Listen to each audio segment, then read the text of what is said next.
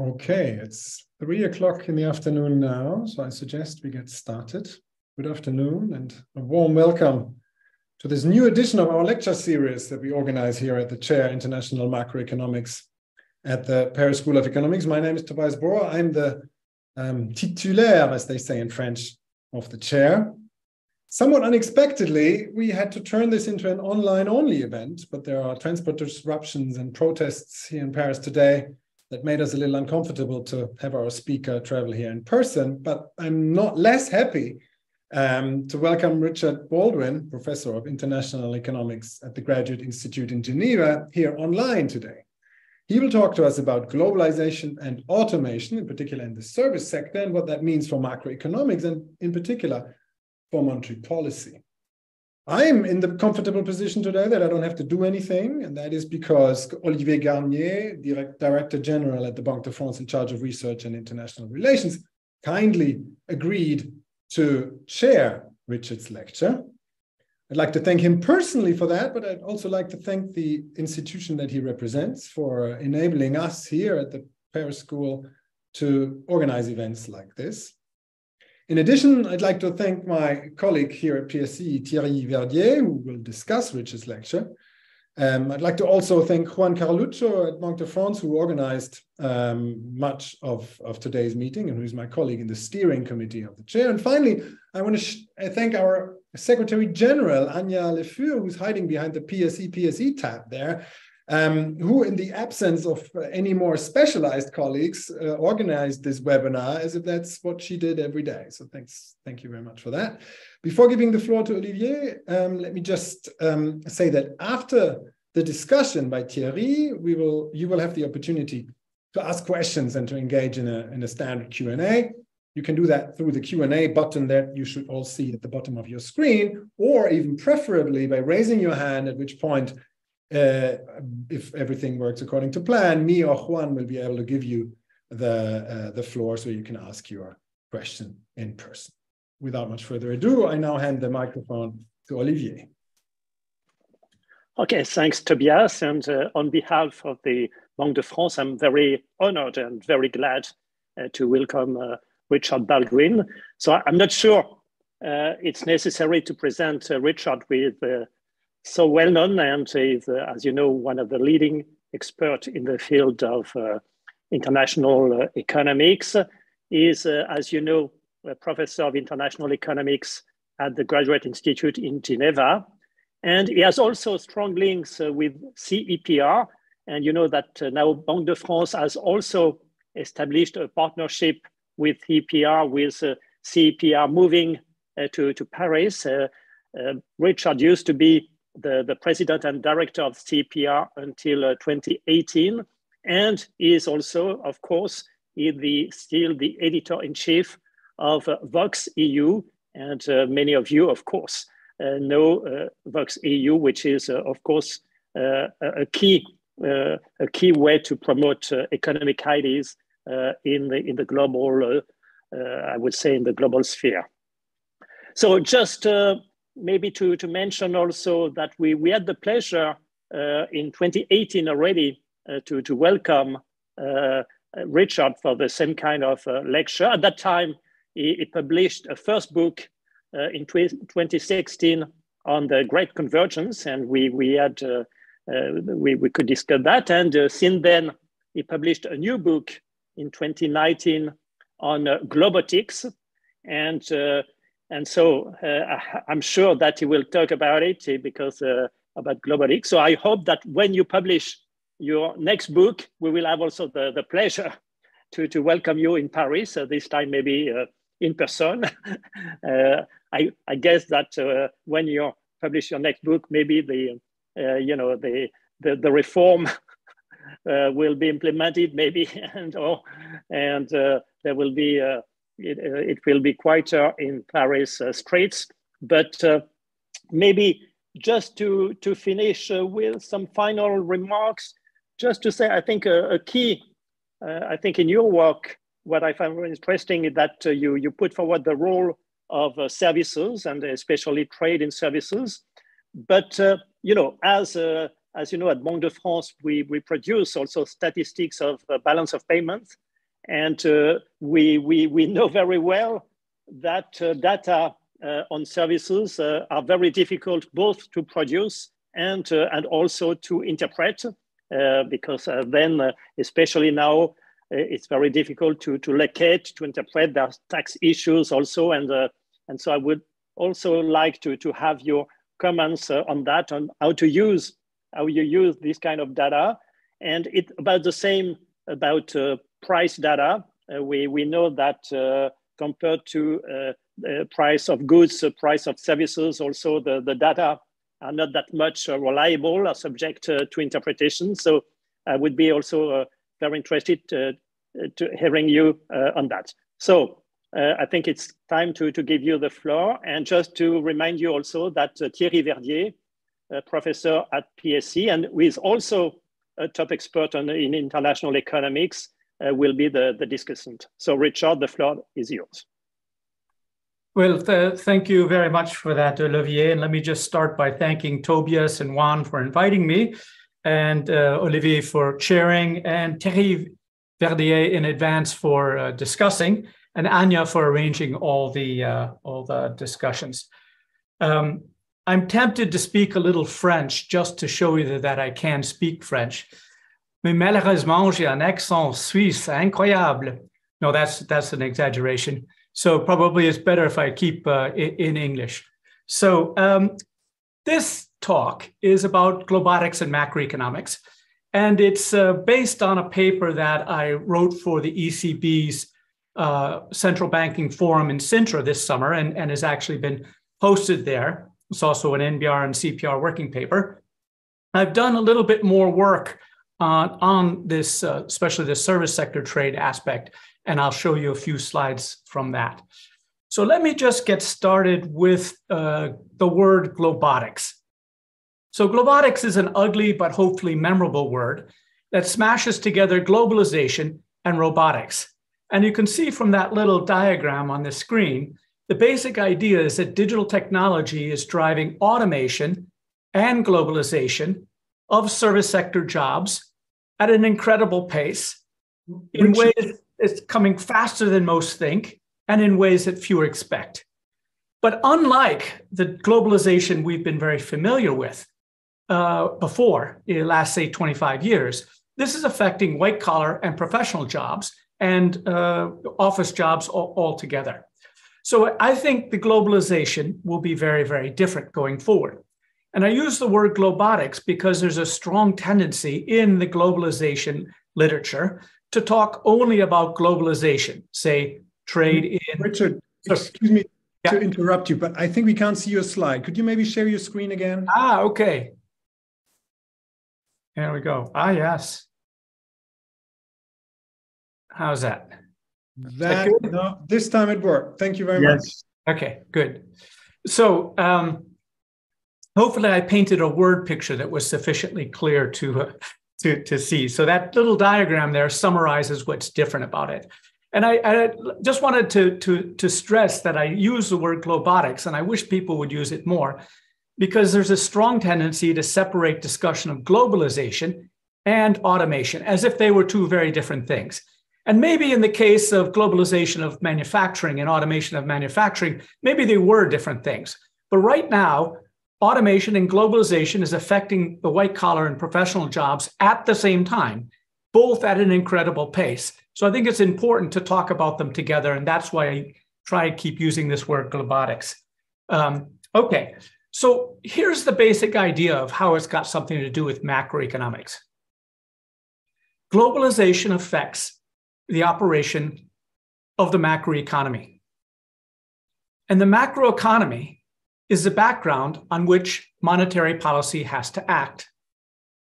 My assertion, something I've been pushing for quite a number of years, is that the nature of globalization has changed radically a couple times in the past, and I believe it will be changing pretty radically going forward. And as a consequence, the way in which globalization is affecting the macroeconomy could change dramatically, and thereby change the job and challenges and constraints facing monetary policy. So that's my argument that Globotics has something to do with macroeconomics. And what I want to do is spend most of my time talking about how globalization has changed. So let's see if I get the, there we go. So 3 parts: globalization's changing. Second part, services are important but different. And the third part, Globotics, services, and inflation developments, harmonized index of consumer prices. So the last third of the talk, well, it won't be whole third of the talk, will be about the macro stuff. Okay, let's start with globalization is changing. The first message I want to get across is that goods trade globalization peaked or plateaued around 2008. So here's a picture that many of you will have seen. Please look first at the left panel. So what this is world goods trade over world GDP on the left there. And the dark line is in values. So the value of world exports over the value of world GDP. The dashed orange line is in volumes. So this is adjusted for price. So it's the world exports in constant prices, normalized to 2015 being 100. And the same for the denominator, the world GDP in real terms. So one is the ratio of values and one is the ratio of volumes. Now, if you look at either of those, it's pretty clear that the ratio peaked in 2008. When you look at volumes, the decline is less marked, and you might even be able to imagine that that's a plateau rather than a decline. But when you look at the values, which is what hits the headlines mostly, it's very clearly down, although there's a bit of up and down. Now, on the right panel, this is a different way of looking at that ratio. And so what it does is it looks at world goods trade on a value-added basis, and it shows it peaked in 2008 as a percent of world GDP. Now, the trouble with the standard measure of exports to GDP is that exports are measured on a gross basis, and GDP is measured on a value-added basis. And as a consequence, there's some double counting in the exports that can distort the statistics. And what this chart on the right does is remove that double counting by evaluating exports on a value-added basis. So let me explain what that is. So first of all, let me just point out that it goes from 95 to 2018, because in order to make this adjustment, you need to have the world input-output table. And this is done by the OECD, and they've worked it all out for 95 to 2018. So that's where the data is. So now here's the thing about the double counting. Let me give you an example. Let's suppose that Mexico, a Mexican producer of auto parts, sources a battery from China. The value of that battery will count in world exports as it goes from China to Mexico. And when the Mexican producer puts it into a component and then exports it to the United States, its value counts again. So that value has been counted twice. What we do with value-added basis is we only count the value added from China to Mexico once, and then we only count the value added that was added in Mexico to the United States. So the cost of the battery doesn't get counted twice. Now, all that's very exciting, and it caused a big change in a lot of trade economists think about the world with global value chains and stuff. But you can see it doesn't change a thing with the peak. The peak looks very similar to what it is, although it's muted. It's not quite as extreme. So that is the first message: world trade in goods peaked. But I wanted to make a few caveats on that. So first of all, beware of false peaks and lazy narratives. So when many journalists or analysts or commentators look at this peak, they declare the end of the neoliberal post-war system. But lots of commentators are saying that, or that we're in a post-globalization world, or globalization has ended. People spin out a really big narrative about it. And it's very convenient to them that the peak was in 2008, when the financial crisis came. So it's very easy to set up a lazy narrative when globalization boomed from, let's say, the late 80s all the way up to 2008, and then it died. But that is not true at all. So these are false. The world peak is a false peak. If you look at the export plus imports of goods as a percent of GDP for nations, you'll see that China, which is the largest trader in the world now, peaked substantially before 2008. They peaked in 2006 and have been declining very rapidly. The US peaked after 2008 in 2011, and Japan peaked in 2014, and the EU hasn't really peaked. It's kind of stagnating, and we'll look at that more closely. So when people try and tell a global story about that peak, it means they don't understand what's going on. There's actually disparate national stories explaining this behavior, so you have to dig deeper. But I'm not going to go too deeply into that, but it's just worthwhile alerting you. So here, there's a lot of heterogeneity in this, and what I've done is shown a chart for all the Eurozone area countries and all the EU countries. And what this chart does is have going up growth between 2008 and 2020, and growth from 1990 to 2008 on the horizontal axis.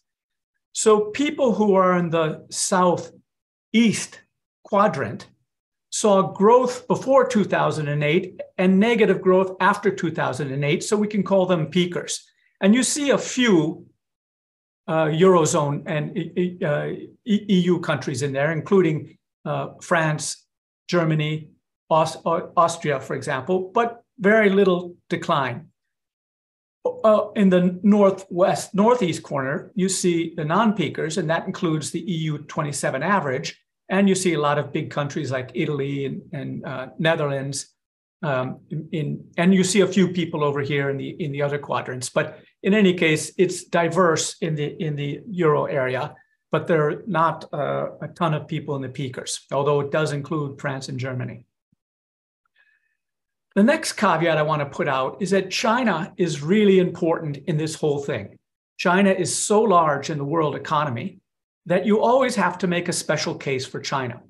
So my argument here in the left chart is that China is becoming a normal mega economy, but with asymmetric supply chain engagement. So let's look at the left chart first. And you can see that red line, that's China. And you can see its imports as exports go up and then decline. So this is basically the same graph as before, but it's not normalized to 2008. Now, what you can see here is that what's unusual about China, and China is now one of the 4 mega economies in the world, US, Japan, Germany, and China. Those are the mega economies, especially when it comes to manufacturing. Its openness ratio was very unusual between, say, the late 1980s and 2006. And what it's doing now is converging to the openness ratio of the other mega economies. And India is doing the same thing.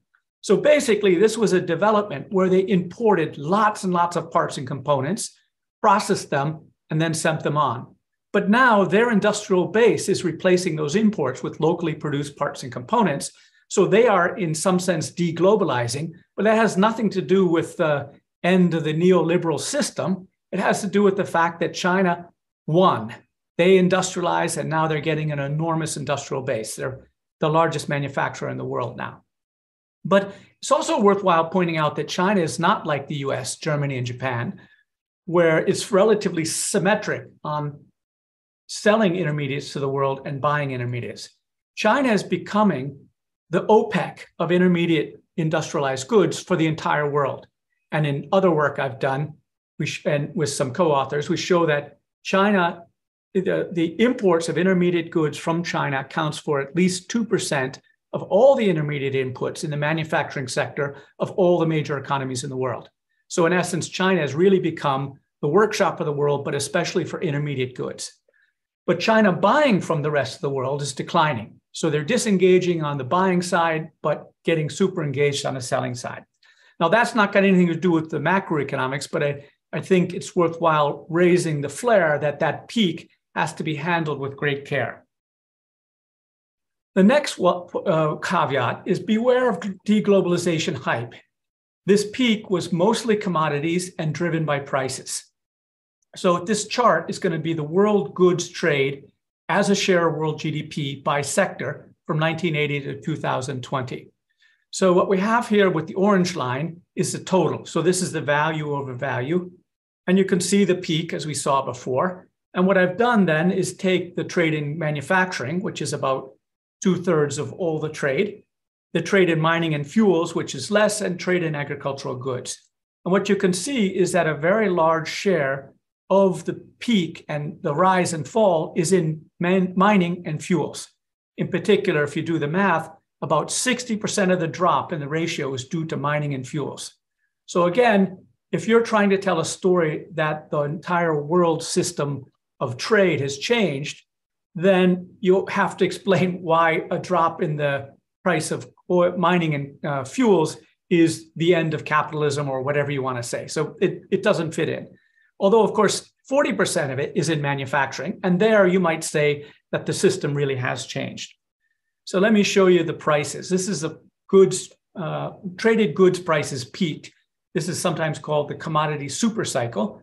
We go all the way back to the 50s. The black line is fuels and mining. And you can see it had some peaks before in the 70s and early 80s, which some of us around the table are old enough to remember when there were lines at the gas stations, but because of an OPEC embargo.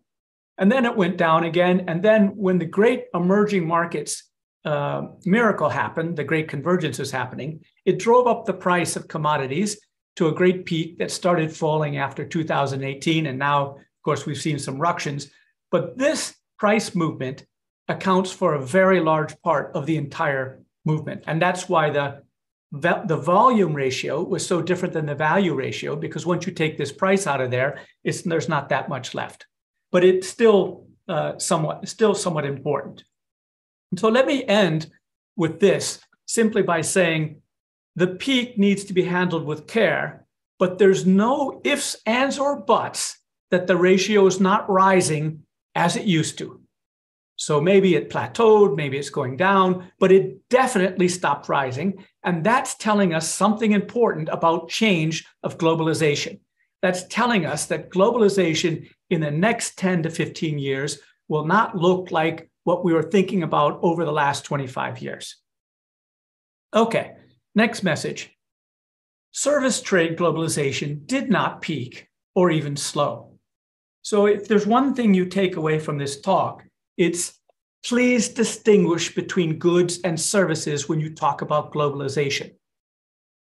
There's a strong tendency to ignore services as unimportant. And indeed, when I was in graduate school, we basically assumed all services were non-traded, except perhaps transportation and tourism or something like that. That's not true anymore. And I want to show you some slides to convince you of that fact and the importance of making that nuance. So here, services trade did not peak. This is for the whole world. And what I'm showing here is cumulative growth in levels of services and goods trade, making the series, these are the values, the levels of trade, not the ratios. I make those equal to 100 in 1990 so as to see the trend. And as you can see from 1990, other commercial services, which is a big chunk of services, rose 11 times. The goods, on the other hand, rose only 5 times. And if you look at the graph, this big change is really been going on at least since the big divergence has been going on at least since the 1990s. So it's not a new thing, but it just has been newly observed. Now, in the right graph, what I've taken is the other commercial services, the value of other commercial services, over the trade in other commercial services, over all goods and services traded. So the importance of this type of service overall. And you can see it went from 9% in 1990 to 20% in 2020. And it shows no sign whatsoever of slowing down in terms of like globalization or plateaus or something like that. Now, other commercial services, as you can see in this note, that's all services less transportation and travel tourism. So those are 2 very special type of services that get put into the services account, but they really are not trade in the traditional idea that something's made in one country and sold in another. Okay, now this is the same set of charts for the Euro area 19, just to dial it in for Europe. And you can see it's essentially the same pattern as before, services increasing 2 or 3 times faster than trading goods, and the ratio rising from 7% to 19%. By the way, Europe is one of the leading exporters of services worldwide. So Europe has, at the moment, a comparative advantage in services. Okay, if you want to see the peaking or not peaking, this is a heterogeneity of all the EU countries. So over here, services grew between 2008 and 2020, so it continues to rise. And here, services grew between 1990 and 2008. And everybody down in this corner were peakers, and there's very few people there. Italy's there, Spain is there, Bulgaria is there, but all the rest are non-peakers, in particular, a bunch of the big countries. Okay, so that was my run through the facts. And what I'd like you to take away from that is goods trade peaked, services trade didn't. Now, what I want to do is spend the next few slides looking at the big picture, why. Why did goods peak and services didn't? And as Olivier was kind enough to mention my book, The Great Convergence, this came out in 2016. I have a theory about globalization, which explains how and why things have changed. So here it is. The theory is that arbitrage drives globalization, and that arbitrage is constrained by 3 costs. Now, what I mean by arbitrage is whenever relative prices differ between countries, there's an opportunity to buy low and sell high. And since they are relative prices, there's always a counter trade where what's expensive in one country is relatively cheap in the other. So it's a two-way buy low, sell high arbitrage, which drives goods. One other name for that is comparative advantage.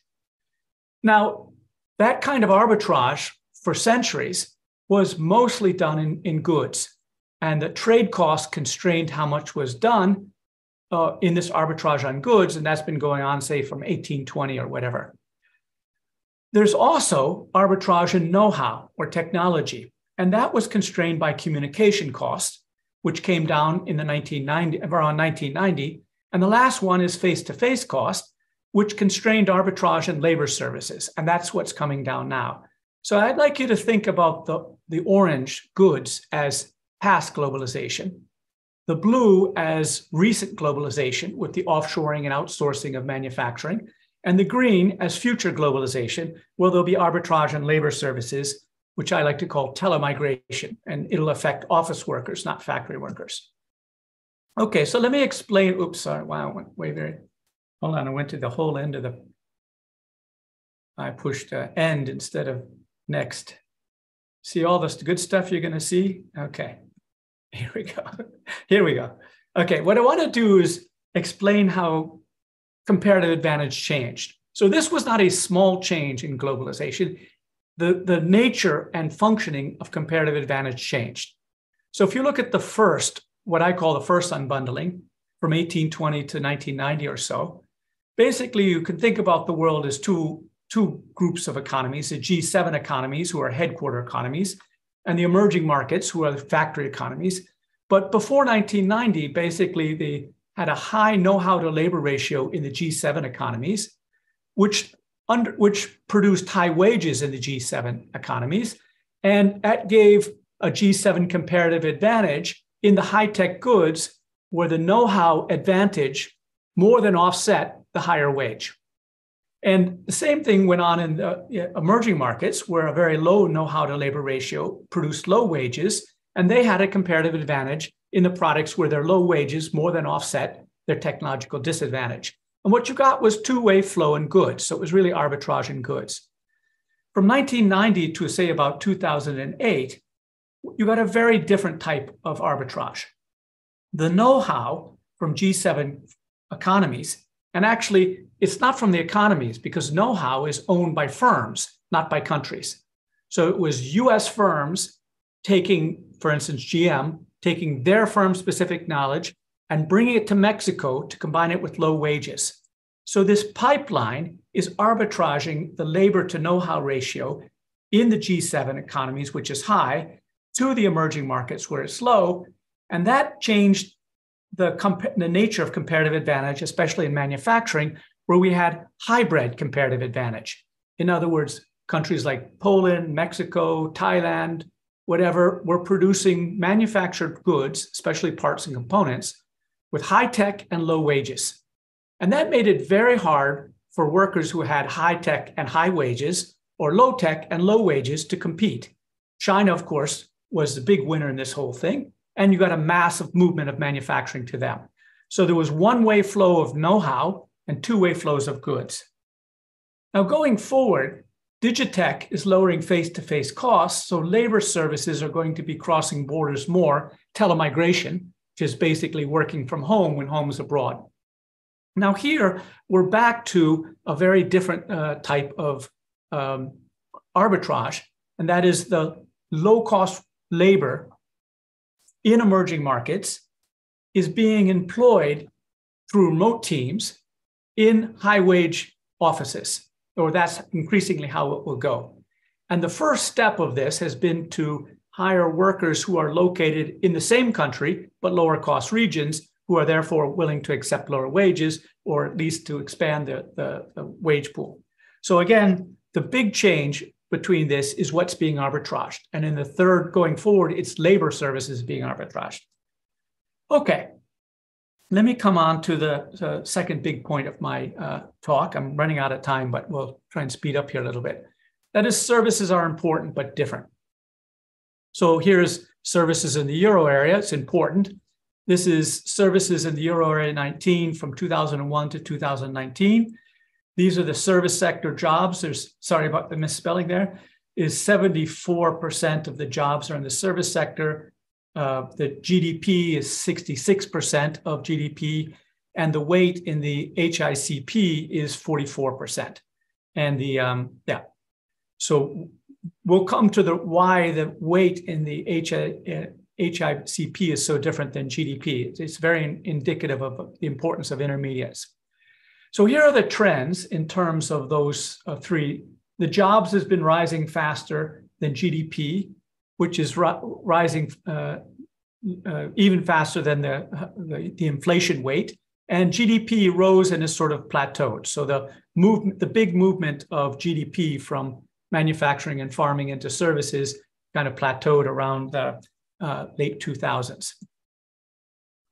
Now, one key issue or key point that's important to keep in mind about services when you talk about macro in particular is that service automation, like think about ChatGPT and globalization, are happening at the job or task level, not the product level.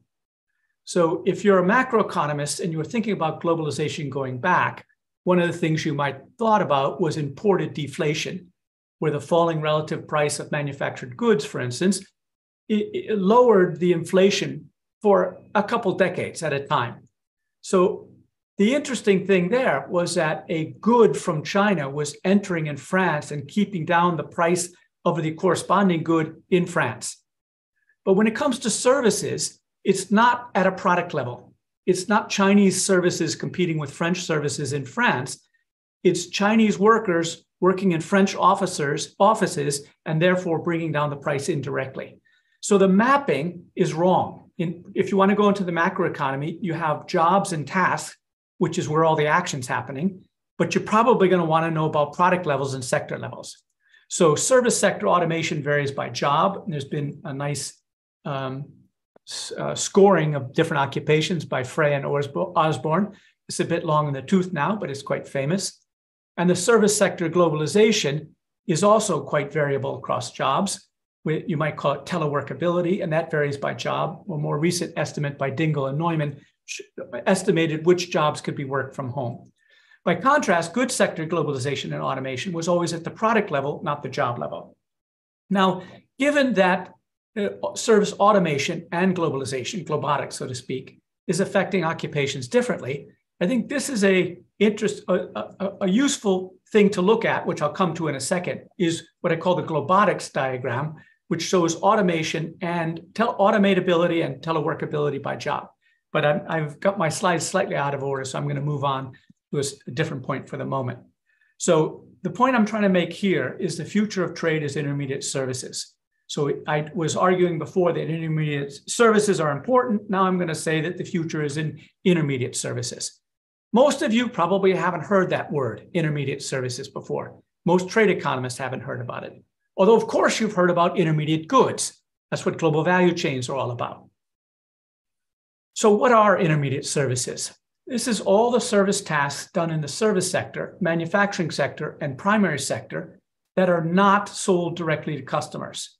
For example, tasks done by occupations like bookkeepers, forensic accountants, CV screeners, administrative assistants, online client help staff, graphic designers, copy editors, corporate travel agents, software engineers, lawyers checking contracts, analysts writing reports, etc. In other words, it's business-to-business sales of services.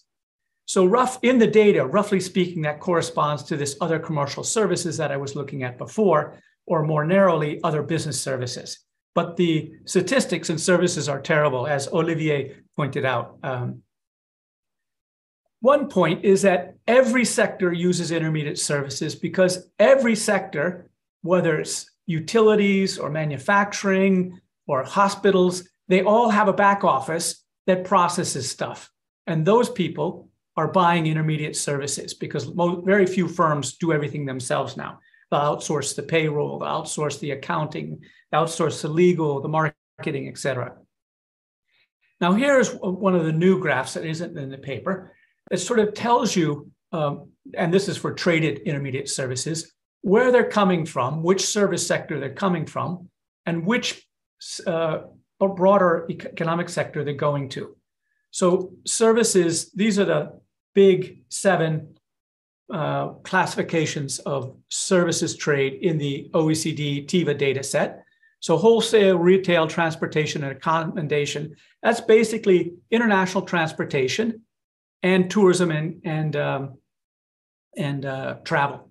And you can see much of that goes into services, much of it goes into manufacturing, that's the transportation, some into construction, and some into agriculture.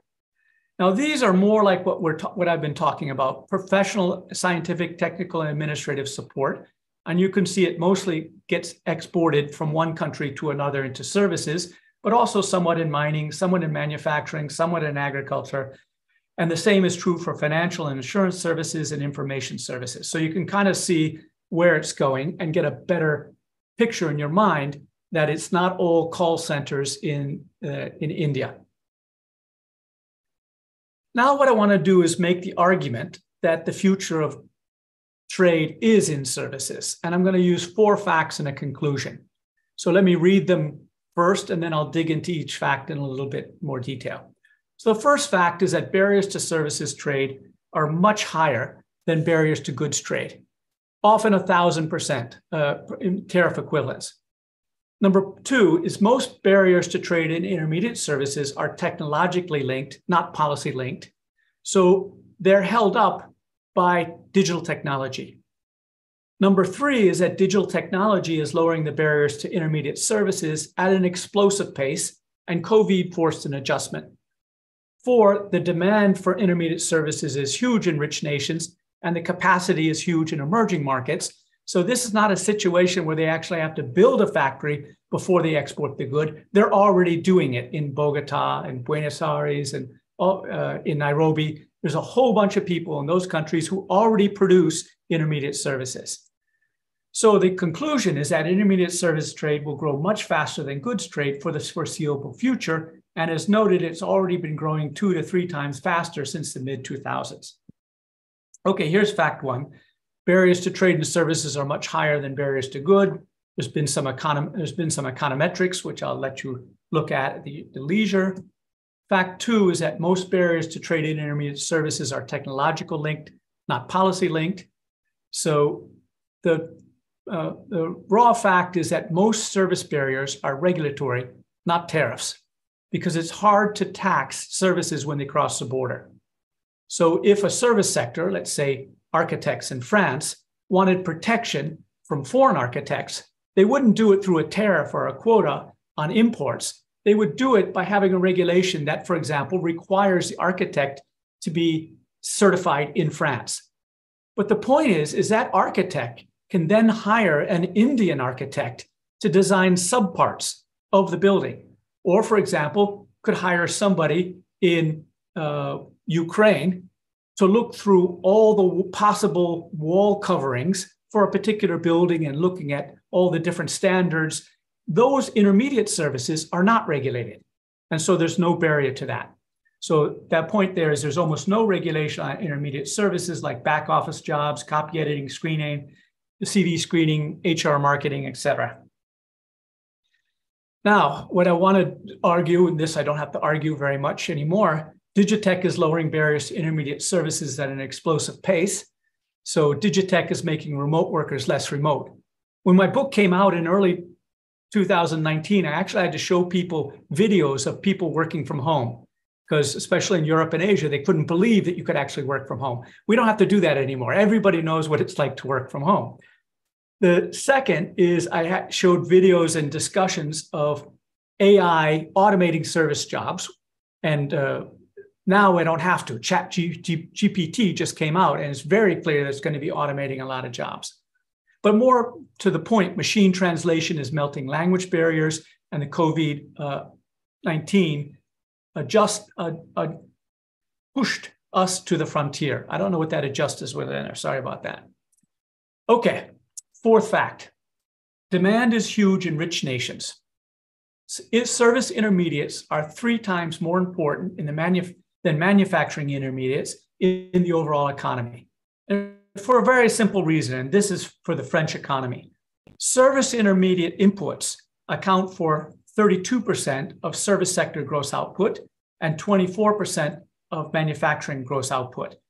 And since services account for 68% of all gross output in France, 30% of the gross output is spent on intermediate services. So this is basically the office and administrative stuff and professional stuff that firms do. If you look at manufacturing intermediates are only 5% in the service sector, 25% in their own sector. But since manufacturing is only 26% of gross output, the demand for manufactured intermediates is only 11% of gross output. So the demand is huge, and it's highly priced. The second fact is supply is huge in the emerging markets. So if you look at the share of jobs by sector in 2018 in the BRIC nations, Brazil, Russia, India, Indonesia, China, Korea, South Africa, you see here, these are them listed, Mexico's in there too. You see 40 to 45%, 30 to 45% of all their workers are in the business service sector. So these are workers who actually, with some training or some adjustment, or maybe none at all, could actually work in French offices. Okay, so a couple other unexpected facts. I'm blowing you guys all the way with the facts, but hopefully we'll post the slides so you can look at them in the leisure of your leisure of your afternoon. So a couple other unexpected facts about intermediate services. First of all, intermediate inputs are more important in service imports than manufacturing imports.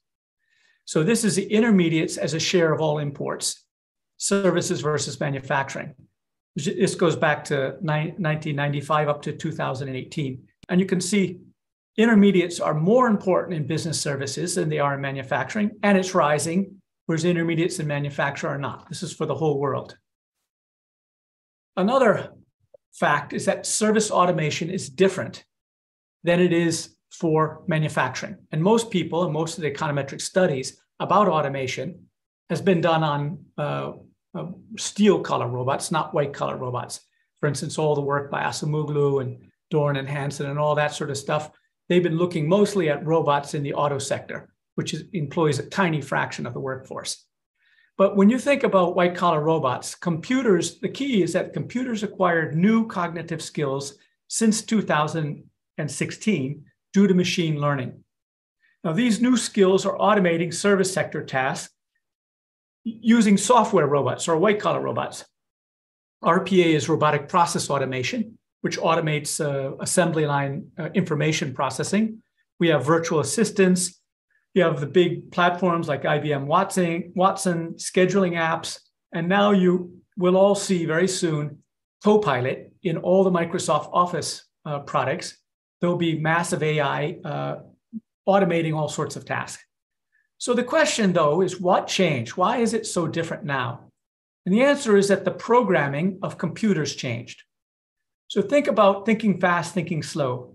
When you code a computer, you write computer code, you're thinking slow because it's logical, it's thoughtful, and you can only do it for types of thinking where we know how we are thinking.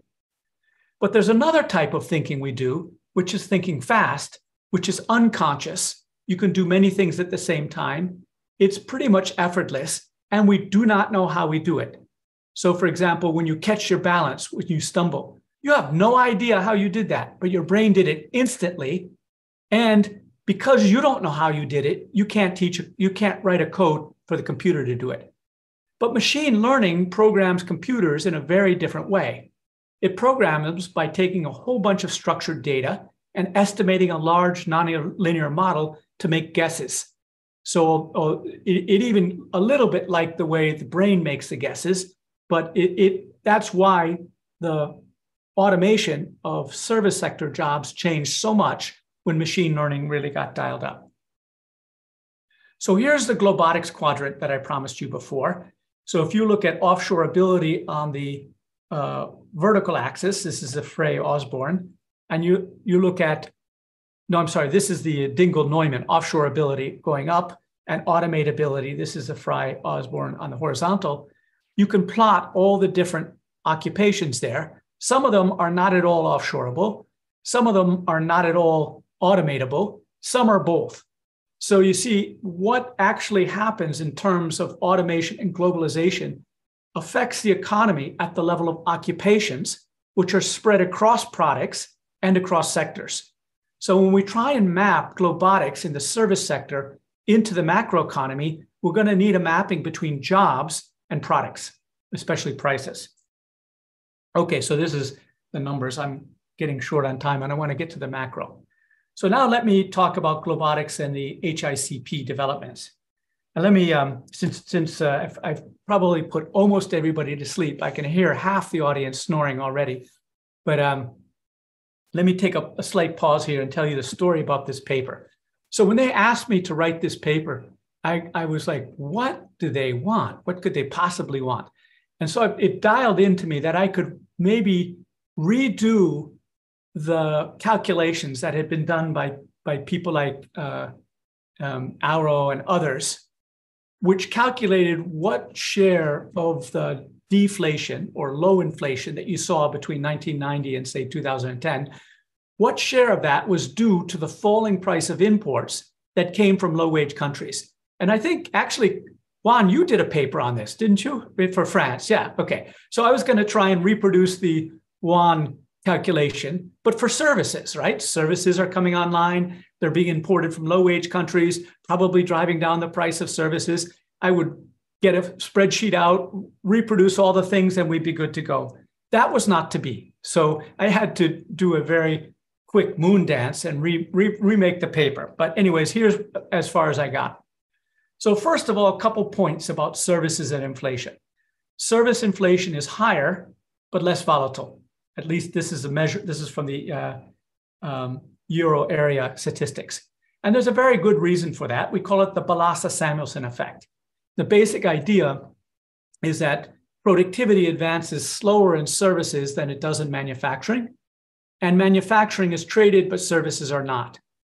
So when the productivity rise in manufacturing brings up the wages for the entire economy, and globalization doesn't force service prices to stay low, you get faster inflation in the service sector than you do in the goods sector. So that's the basic idea. But it's flatter because service prices tend to be tied closer to wages, and wages aren't very volatile, whereas goods fluctuate with supply and demand in the product market much more. Okay, so here's the excess inflation by Euro area nations. So if you want to see, here's where the services minus industrial goods inflation in indices in points, you can see most of the countries do have faster inflation in services than goods. In fact, all of them do. And many of them are above the median, which is 17.5 basis points. service sector, to dig down into the sub-indices in the HICP, they're fairly homogeneous except one standout, which is communication. So if you look, for instance, at transportation, recreation, miscellaneous, at housing, they're all rising more or less at the same path. But communications, which is essentially the price of phone calls and stuff like that, has been falling very radically. That won't surprise anybody sitting around the table, but it means that at least one bit of that has to be special cased. Okay, so if we put service inflation in the broader context, energy and food are still rising faster, and energy at least is much more volatile. There you have services, that's all the items, all items less energy and food, and industrial goods is even lower. So that's the kind of deflationary trend you've been importing. Okay, here's the calculation I would have done, and I'm almost done here. Well, this is a calculation I would have liked to have done. So calculating the impact of service sector globalization on domestic prices. So the goal would be to look at the impact on HICP inflation. And of course, that depends upon domestic prices in a relatively automatic way. But also, it depends upon import prices in a relative direct way, because when import prices come down, domestic prices tend to come down too. So you have this direct impact of prices on the inflation index and domestic prices on the inflation index.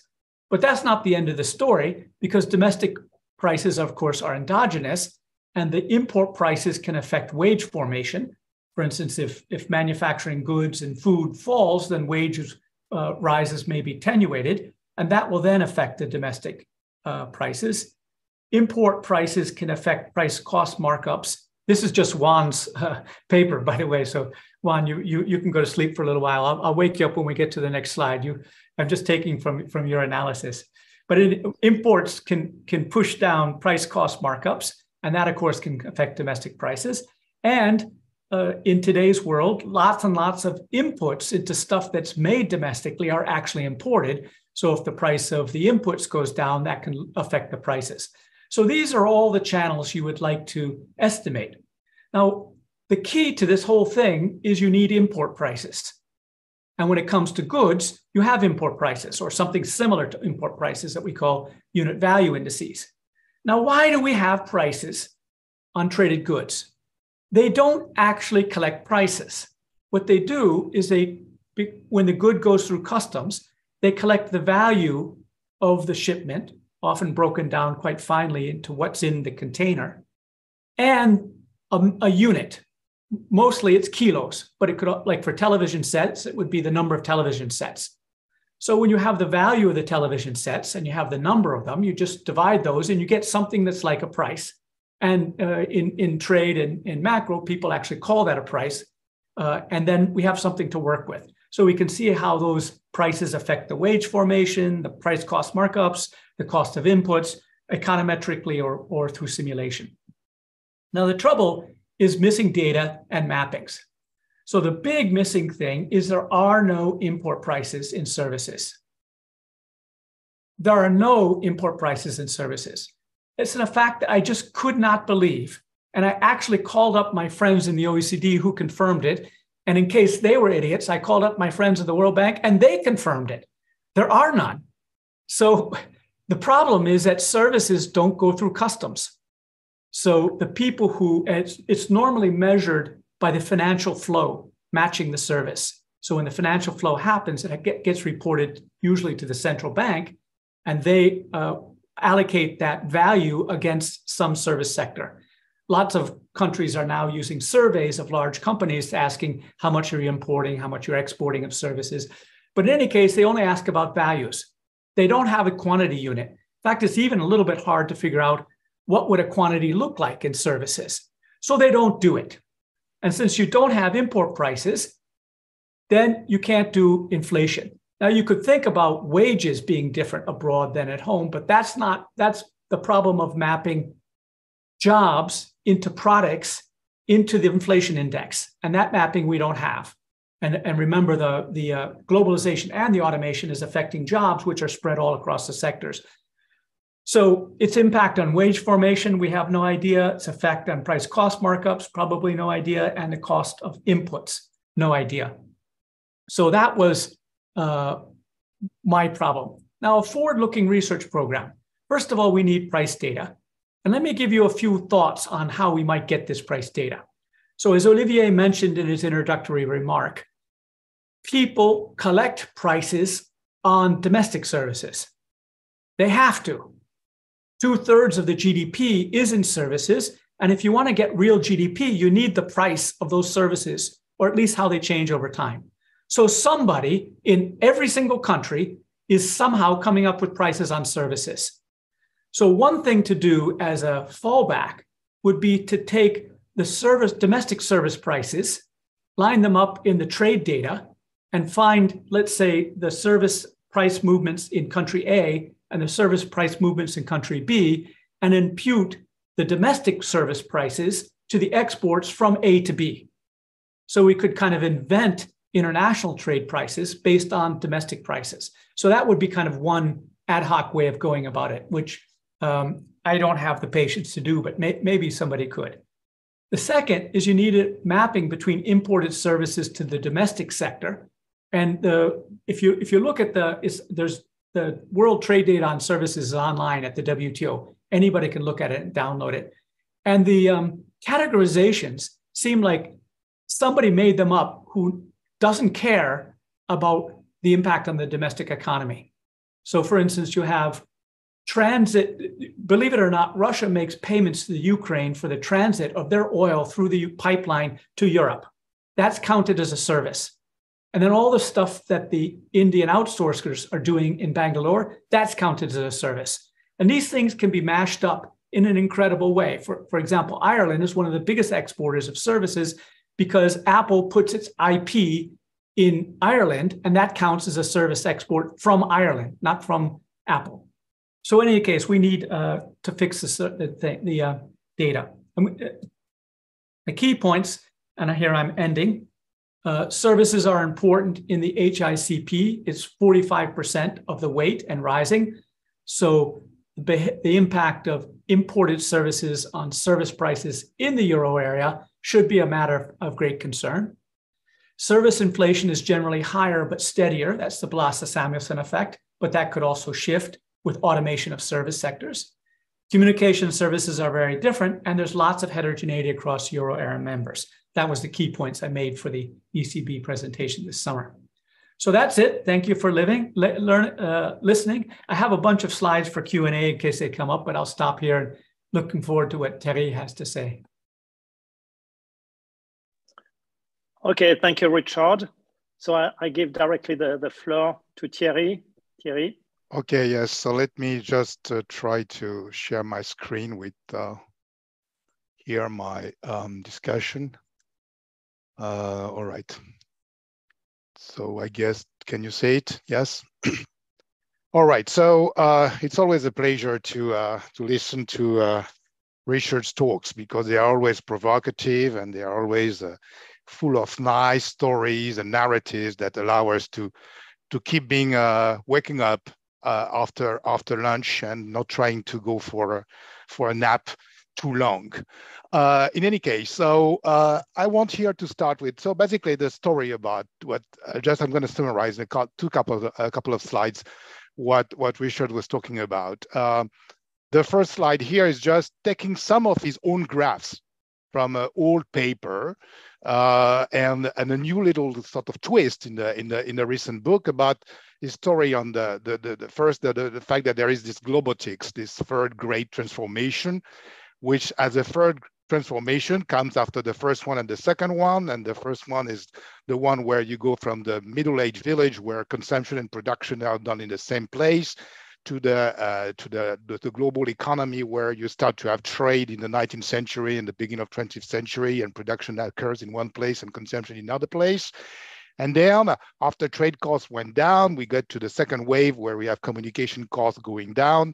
And we have this fragmentation of how to produce and fragment even the production structure by having those global value chain and offshoring and all those things related to trade, as you said, trade between on one side, the North that sends knowledge and combines it with how to produce goods in the South, and we export back those things to the Northern markets.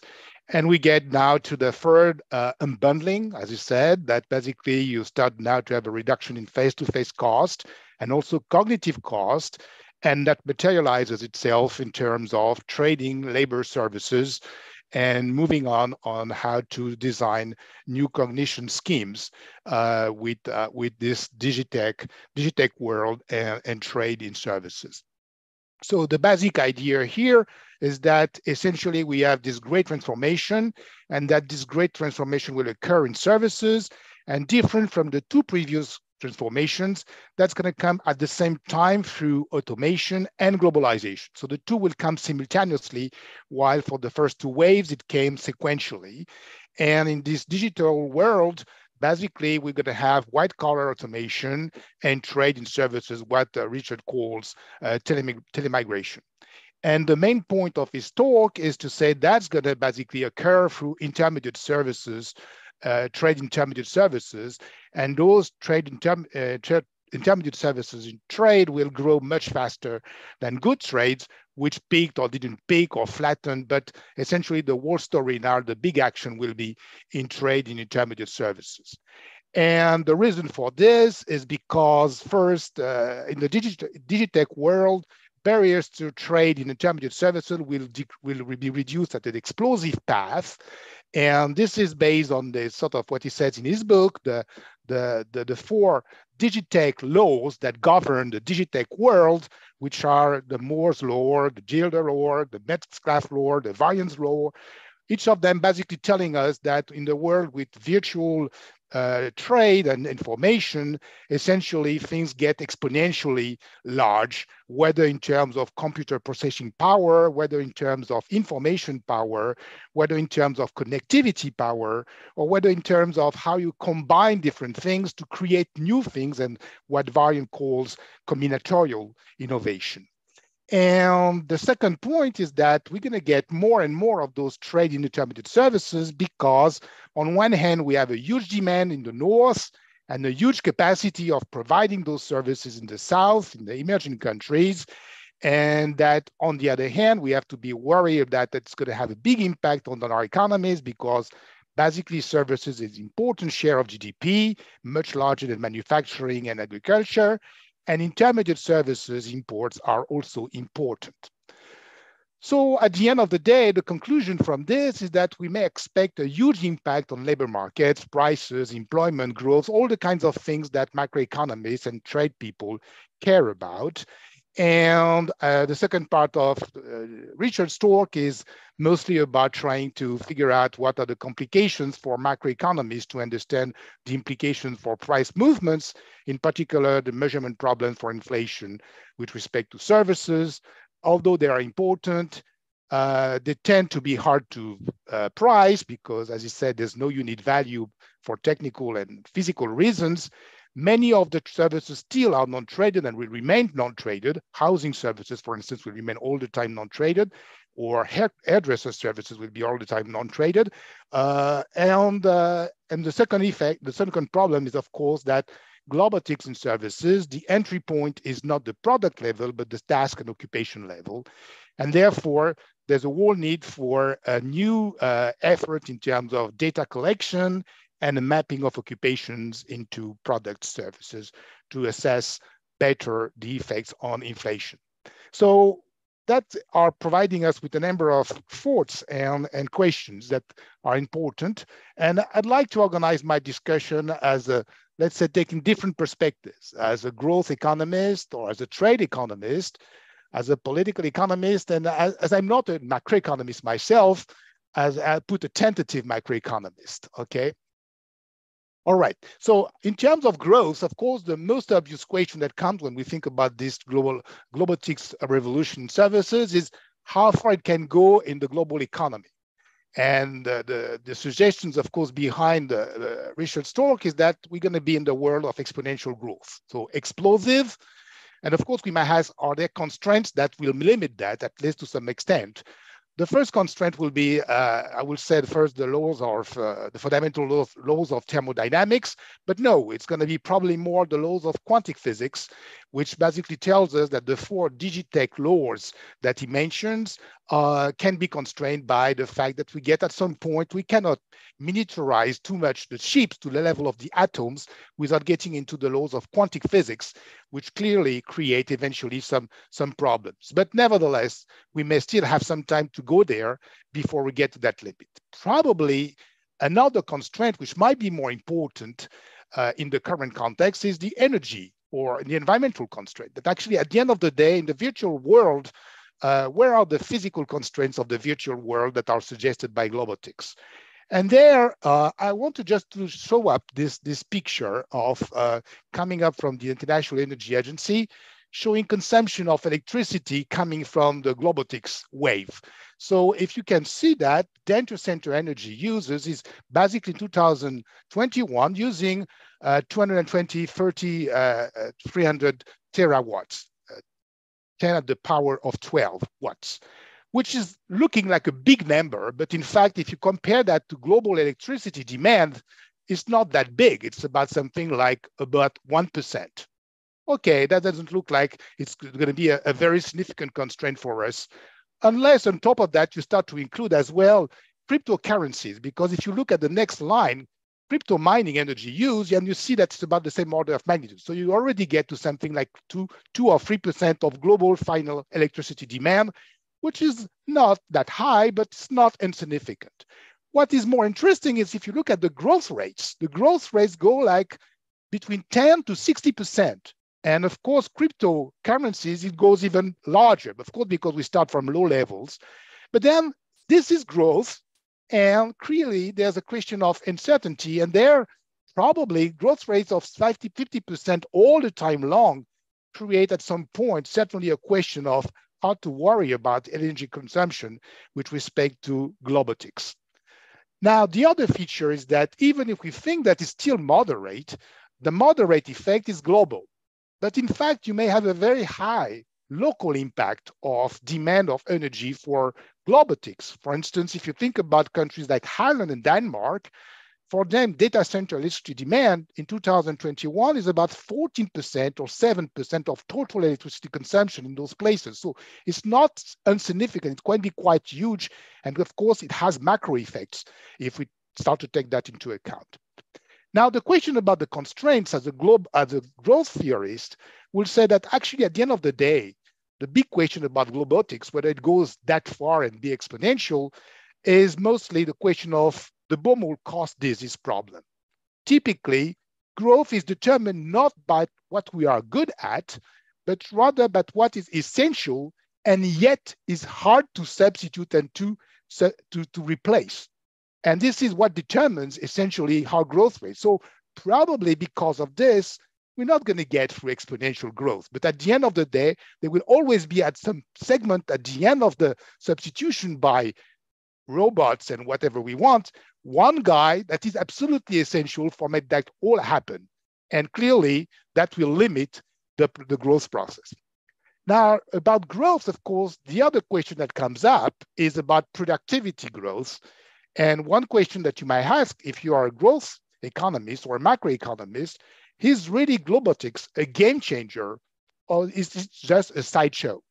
And there, of course, you might say, well, it looks like there will be hence increase in productivity, but then you come as macroeconomists, from the outside, I think they like a lot of paradoxes. They have the equity premium paradox, they have the whatever paradox, and they have the productivity paradox, which is that, well, we already observed some degree of digitalization over the last 20 years.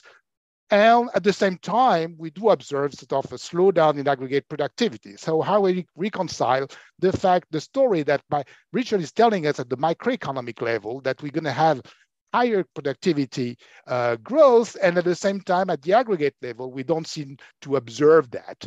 And obviously the answer to that is because probably it's going to be very heterogeneous. So this, I mentioned here, this recent paper by those three economists from the ECB, where they looked at a large sample of European firms and the impact of digitalization on the average firm's productivity growth. They find that the effect is relatively small on average, but of course it's very heterogeneous. Some firms basically tend to be very successful at using digitalization and robotization, and other firms are not that well. And basically there's a selection bias issue. And so only the frontier firms make full use of digital technologies and spillovers to other frontier firms. And the second feature about this as well is that we may worry about also the impact of this digitalization process in terms of innovation incentives. Typically, you might have what is called by Aguillon, Jones and Johns, a kind of superstar effect of high AI or ICT, which is that actually only those guys will be successful. So if they are the only ones to be successful, market structure will change dramatically, markups might change dramatically, and as well, incentives to overcome those superstars will all be changing. So that will create certainly issues with respect to productivity growth at the aggregate level. Now, getting to as a trade economist perspective, the big question there will be probably, how will the world economy look like with full Globotics? So take this idea that we are getting what Richard says, that over time we have more and more trade and intermediate services, more and more automation and white collar robots in services. Where do we get at in this world? If you take the trade perspective, you might say, well, Digitech basically reduces significantly trade costs in services. This is what Richard is telling us. And on the other hand, robotic automation in services tend to reduce significantly labor inputs in manufacturing and services. So what are the consequences of that from a trade perspective? The impact on comparative advantage. Essentially, manufacturing location will be less and less depending on labor or productivity comparative advantage, and it's going to become more local. So that might explain what we're going to get this reshoring wave that we tend to observe in certain types of sectors. On the other hand, for services, basically we're going to get like the effect of perfect migration, which becomes global from emerging countries to rich countries. So at the end of the day, the question of course comes is, if that's really what's going to happen at the structural level, what will be the labor market consequences, the adjustments in terms of relative wages across countries? And as well, what are the sectors that will be less subject to Globotics? And those sectors definitely, were people working there, that will be the people that will enjoy probably the best, the gains from trade in this Globotics globalization process. And that will of course have implications for inequalities in terms of the rents, how they are shared, and who are the people who get those rents. Now, getting to as a political economist perspective, I already alluded to the fact that the gains from trade from that Globotics will be unequally shared, and of course that will create a number of constraints eventually on Globotics itself. A first constraint, which might not be really about the sharing of the gains from trade from Globotics in services, is simply the fact that Richard alluded to that at some point. He said that, well, you know, when you look at robots, they are very good at doing fast thinking, but no slow thinking. The problem with fast thinking is that you can't explain what you think about. So you can't justify your decisions by saying, hey, I do that because of this and this and this. You have to be slow thinking to explain to people what happens. And also responsibility and accountability can only be based on slow thinking arguments. Fast thinking arguments, people cannot say how reproducible it is, why you do it this way. And that creates, of course, a constraint in terms of how to regulate the use of Globotics in many sectors where you think that slow thinking is important to justify the decisions. And that, of course, will have a number of other implications that Richard describes in his book, so I'm not going to go through that, upheavals, reactions, protectionism. One last aspect that seems to me very important in this political economy perspective is the fact that if we still believe that Globotics will go at a very, very high speed, the response from the social system point of view and the regulatory response will go much less quick. So there's a sort of gap between the two, and it could create somehow some bifurcation in terms of the political economy constraints on domestic societies. All right, now getting to my last sort of slides as a tentative macroeconomist. So to do that, I had to get back to sort of my old macroeconomist textbook, and essentially Jordi Galli's textbook on new Keynesian macroeconomics. And actually ask myself, well, why would macroeconomists care about Globotics? Certainly they will care about Globotics because it affects the inflationary process and how macroeconomic policies and monetary policies actually could be affected by this process of Globotics. So the way to think about this as a macroeconomist typically is looking at the Phillips curve. And this is why I put this one equation in my discussion, which is the NKP Phillips curve, right? Where, as any macroeconomist in that audience certainly know better than I, that inflation is depending on expectation about future inflation, variable summarizing domestic slack, which is this deviation of real marginal cost compared to the steady state, and eventually other factors that tend to appear independently from the cyclical component of activity. And there, of course, if you think in terms of organizing your thoughts with respect to how Globotics will affect macroeconomics, you might say first in terms of measurement issues, which is Richard's point about the measuring the inflation rate. So you have to measure prices variations.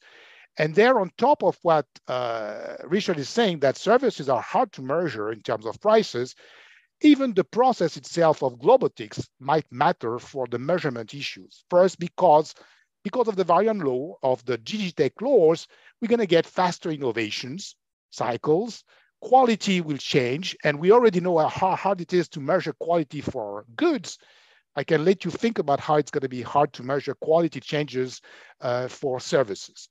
Second, also in the digitalized world, the pricing strategies of firms is very different than the ones from manufacturing firms for services. Typically, platforms, two-sided matching on platforms or on digitalized locuses basically use very complex price setting strategies. And we can think that actually artificial intelligence and all these deep learning mechanisms can help firms designing pricing strategies which are more complex, more sophisticated, bundling products, being being dynamical, being customized to particular customers, and also basically also using certain types of mechanisms such as putting certain dimensions of the services as free to cross-subsidize for other types of services which are not free. So all this will create a number of price-setting strategies that will make it even more difficult to assess prices of services in this Globotics dynamics. Now, getting back to my new Keynesian Phillips curve, you have three terms. So you might ask yourself, how is Globotics affecting each of those? On the expectation term, you might say that Globotics can actually infect what macroeconomists like to look at, expectation anchoring. So there, actually, I found this paper that was written by two economists, I think actually at the Banque of France, about the effect of assessing policymakers' preferences and credibility by their speeches. But you can really think that if you start to use machine learning at a very high level, then you're going to increase it tremendously the capacity for observers to assess in real time policymakers' preferences and credibility, and therefore affect the process of expectation anchoring. And probably this will have implications for forward guidance policies by central banks. On the last term, you might say that it's basically the argument of Richard that actually Globotics can shift the Phillips curve eventually over time in a train or eventually simply from time to time in a way which is unrelated to cyclical changes in economic slacks, which might be just like exactly a one-half response to integration of low-cost service producers or cheap labor, or continuous declines in ICT technologies that directly feed into inflation. Probably more interestingly for macroeconomists, the whole question will be how Globotics might change the slope of the Phillips curve. And then we get in this whole debate in macroeconomics about the flattening of the Phillips curve. How will Globotics affect the flattening or not of the Phillips curve? And as we know, this sensitivity of inflation to domestic slack depends on a bunch of parameters in those standard sort of New Keynesian models. The degree of nominal rigidities on prices, whether firms and other agents in the economy adjust more or less quickly their prices, the market power of those firms, and so the demand elasticity, also the way firms start to interact strategically, the strategic complementarities between firms, and of course, if actually there are some changes, structural changes in the way firms and labor works together, so labor and good market structures. And there I'd like to finish with looking at what will be the effect of Globotics. So there's the global and TICs. So there is the globalization part and the robotics part. And you might say that at the end of the day, you could mix the two to get the end of the picture. So if you think about globalization, there are many reasons to think that actually they're going to affect this parameter lambda, right? More competition, more entry, outsourcing, offshoring, selection effects, all those kinds of things that trade economists like to associate with competition and globalization. And what Richard was adding up this idea that you may have telemigration, so actually affecting as well local wage negotiations between firms and workers. All this is likely, and that's what a bunch of papers written as well by some people from the Banque of France and some people from ECB and other places suggest that actually it's going to flatten the Phillips curve and therefore make it less likely that capacity for central banks to monitor the economic slack will stabilize inflation or not. Now, if you think about Digitech as such, the robotics part, again, you might have a number of channels through which it can affect this lambda. First, it can affect the fact that firms can react more quickly to change their prices by having higher capacity to computerize and to compute their optimal prices. They may lower menu cost. They can have faster and more accurate price adjustments. Consumers as well can basically look for better products, so you have reduced market power because search costs by consumers will be reduced. This is what we already know from many platforms in the virtual world. Competitive entry, but at the same time, you might have the opposite effect that you have more market concentration, this superstar effect, where networks and increasing returns related to connectivity can create dominant positions and therefore increase eventually or changes the incentive to increase markups of firms. So, and at the end, there might be also effects related to the impact of Digitech on job polarizations in the labor market, domestic labor market. So for the Digitech part, probably the answer is less clear. At least in the literature, you have some papers that suggest that you're going to have a higher lambda, you steepen the Phillips curve, and other papers that tend to say you are going to have a lower lambda, you're going to flatten the Phillips curve. So there, things will be probably more mixed in terms of the conclusion, at least until the studies that I mentioned here. At the end of the day, one question, of course, is that all those studies so far tended to look at the issue of globalization and mostly trade in goods, and Digitech, mostly digitalization and robotization with respect to manufacturing sectors. The question is, if you want to really assess the impact of Globotics on the Phillips curve, you will have to have studies looking at the combined effect and whether this combined effect will be positive or negative. There, I don't have any answer to that so far. At least I didn't see anything on that in the literature so far. So at the end of the day, to conclude, I will say that the talk by Richard about this third great transformation, Globotics, is telling us that it's going to come in the service sector. And it has a number of provocative trade, political economy, and macro implications, and definitely important challenges for economic policy. And at the end, this talk was suggesting a number of ideas for how to deal with the challenging issues of measurement and the implementation of those problems with respect to in the inflationary process in the world economy. So I'm going to stop here and I'll leave it to the floor. Thank you.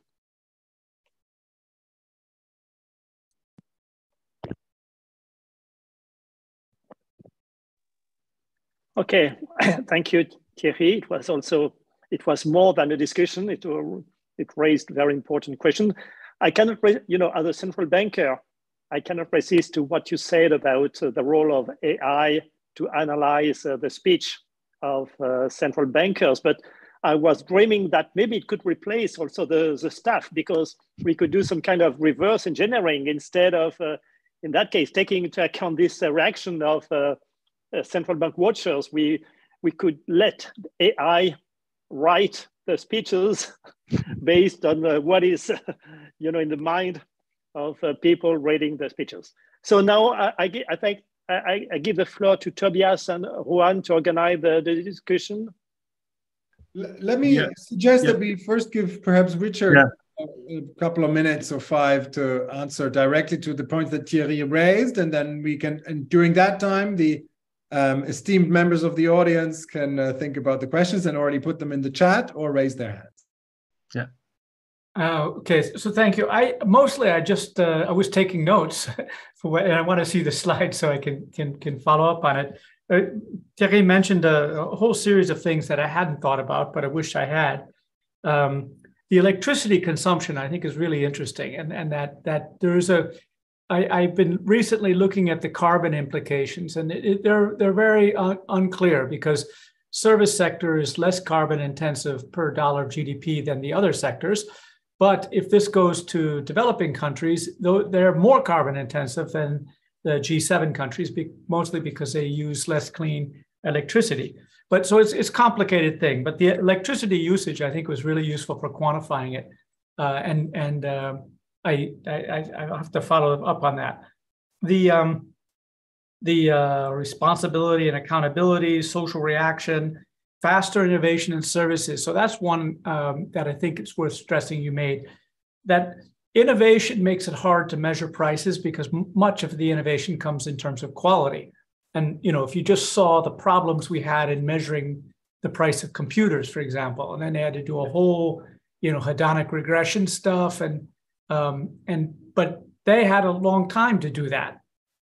When it comes to computers would every couple of years there'd be a new generation of computers, but this is all the time, and you see it in the apps. So goodness only knows how you're going to measure all that stuff.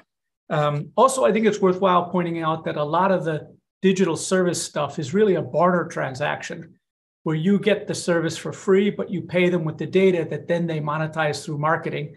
So it doesn't, what is the price in that thing? It's hard to know. So I think that, and as this picks up, those problems will be more severe, not less severe. But on the other hand, this stuff is all on somebody's hard drive somewhere.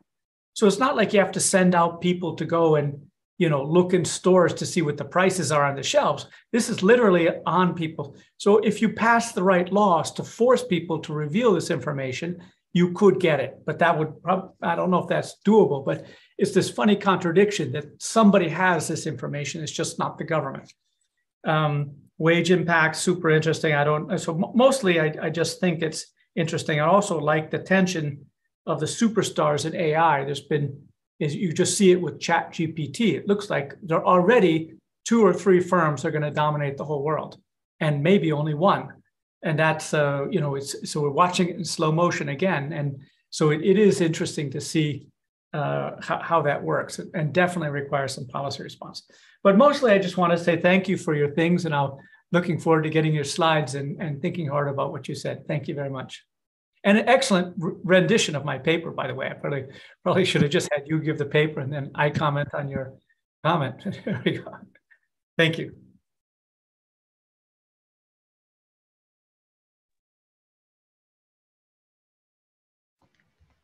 There are no questions in the audience as of now. So maybe we have 2 minutes left. So we have a couple of minutes left. Here comes the question.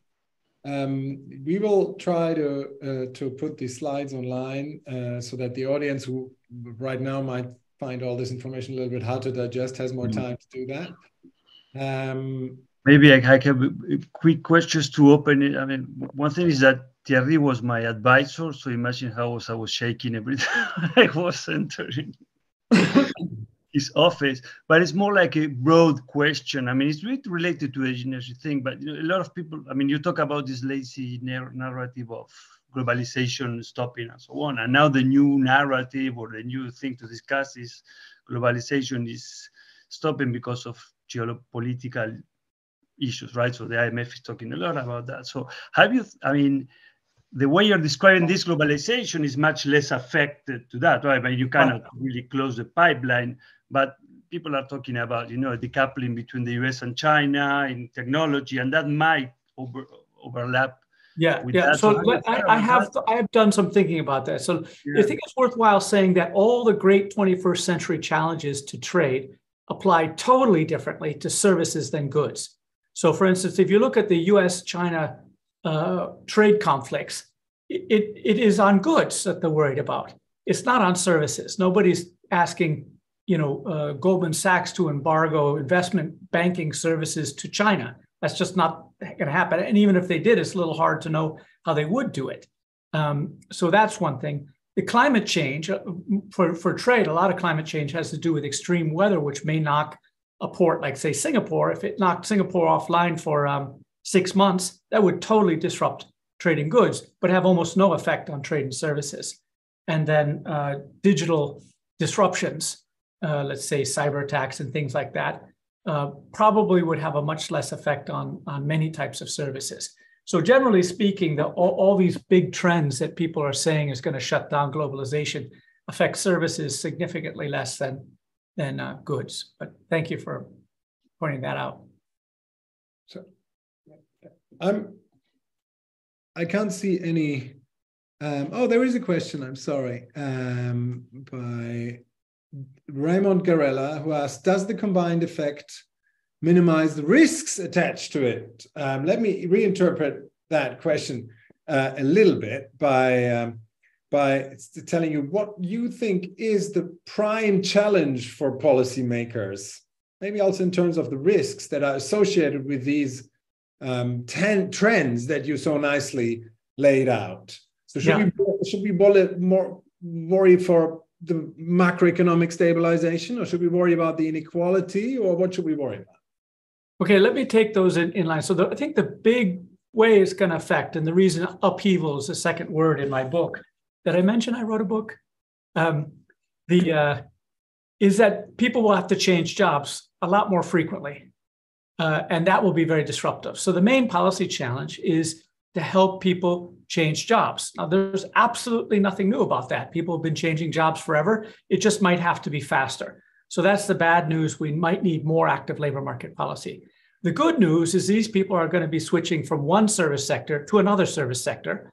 So we won't get the Rust Belt effect that was so disruptive when manufacturing was offshored and outsourced. So, and the skill sets of service jobs tend to be more overlapping than they do between mining, manufacturing, and then services. So that's the first thing.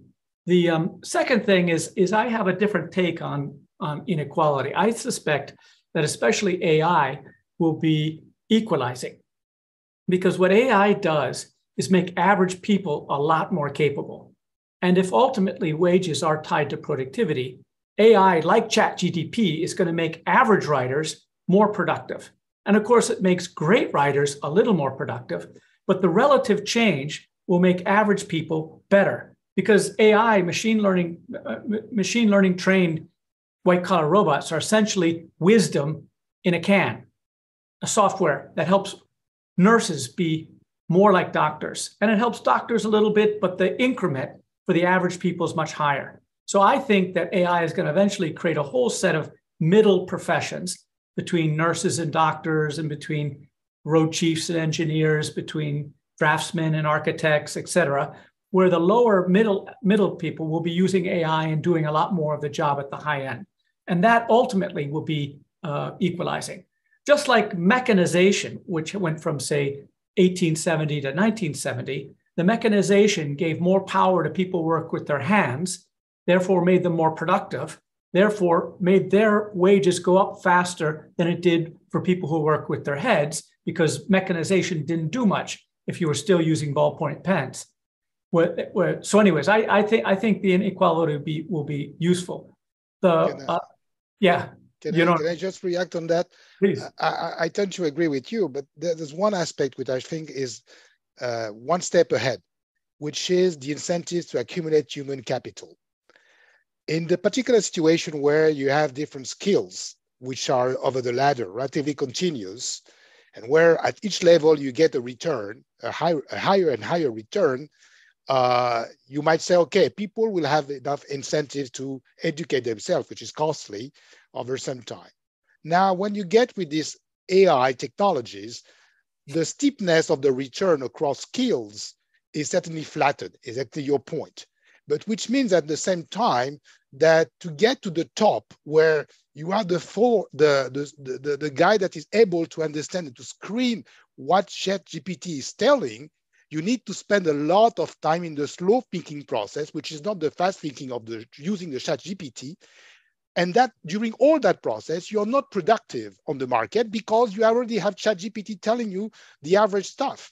But to be able to understand whether what ChatGPT is telling you is average stuff or it is really new, you have to be passing through this other mechanism, which is without any benefit up to the point where you will be able to evaluate that. And that creates a huge gap in terms of incentives to educate yourself. So you're going to get at the end monks that spend 10 years of their lives doing slow thinking to be able to evaluate very fast thinking ChatGPTs because they went through a different mechanism to acquire information of explaining rather than just associating, and a bunch of people that get more and more stupid because they basically just flatten themselves and just take ChatGPT for granted as an helping mechanism for basic information. So then you're going to get still this sloping effect and maybe at the long term, some inequalizing features with the top guys, the monks, and the sort of the average bottom at the other hand. Yeah, everything you said makes sense to me. So we should write a science fiction. Yeah, definitely. But I realized that because I use ChatGPT for that reason, and exactly the point when it comes to you're running another point on ChatGPT. There's a final question in the chat. Okay. Maybe you can quickly answer by my colleague Ariel Reshev, who asks whether governments, through their control of the internet, can't erect international information flow barriers. Right. So it is true that if you're willing to go all the way to the Chinese firewall, they can control these flows. But that would be quite extreme. And it's my judgment that the body politique, at least in the Western world, will not put up with that degree of control. And so I agree with that. It's not absolutely technically impossible to completely separate the two, but the political economy forces that are doing it in, say, semiconductors or steel or all this other stuff, that's really basically military. And I guess you could say that cybersecurity would go that way. But when it comes to doing copy editing and translation and web design, it doesn't seem to me that there'd be the pressure to actually kind of disengage. So thanks for the point. As so often I exaggerate it to make the point, but it is possible to shut it off, but it's quite extreme. But what I was going to say about ChatGPT, I mean, the thing is that it was trained on human written language, and they apparently are running out of high quality human written language. And eventually the internet will be filled with ChatGPT written language, and therefore it will kind of start feeding on itself. So, by the way, I asked it to write a Vox column from one of my papers, just giving it the whole paper. It wouldn't do it, unfortunately. But if you do it chunk by chunk, it'll write a Vox column. It knows the Vox style, by the way. If you ask it to write in the style of Vox EU, it will do so. So with that, let me see. The other policy implication, I think, is the competition policy, and Thierry alluded it to with the superstars. I think that many of these laws, especially Metcalfe's law on networks, leads to hyper concentration. And you've been seeing a number of people writing about the responsibility of this stuff, accountability of it. And there I like Thierry's point very, very much, is that you can't do accountability fast thinking. You have to think hard about what is responsible, who's responsible, where did it come from? And so you actually kind of can't just delegate that to artificial intelligence. So, but the idea of letting machines make decisions without human involvement, obviously in the military sphere, there's already an agreement that they should not allow machines to fire weapons without a human being involved. But what about firing workers from companies? Who do you decide to fire? If that's done by an AI, is that okay too? So I think we do need some legislation that's controlling the use of automatic application of decisions made by machines.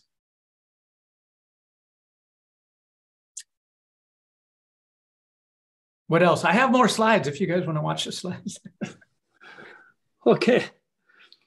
Thank you, because I think now it's time to conclude. And thanks to Richard and Thierry. It was a wonderful discussion with, I think we have many food for thought after this discussion. And despite the fact that it was not in person, I think it was as lively, thanks to Richard and Thierry.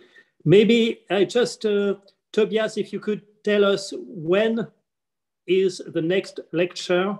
Yes, in fact, we have a lecture very soon on Monday afternoon by John Hassler from the Institute for International Economic Studies in Stockholm, who will talk to us about climate and climate policy, what we know, don't know, and should do. That's at 4 p.m. on Monday. He will have a shorter lecture, which will be followed by a policy panel together with my colleague here at PSE, Kathleen Schubert, and Jean Pisani-Ferry from Sciences Po, who will talk about climate policy and a lot of science, I believe, too. So please, if you have time, join us for that again. And otherwise, thank you to everybody for joining us this afternoon, in particular, of course, to Richard, but also to Thierry and Olivier.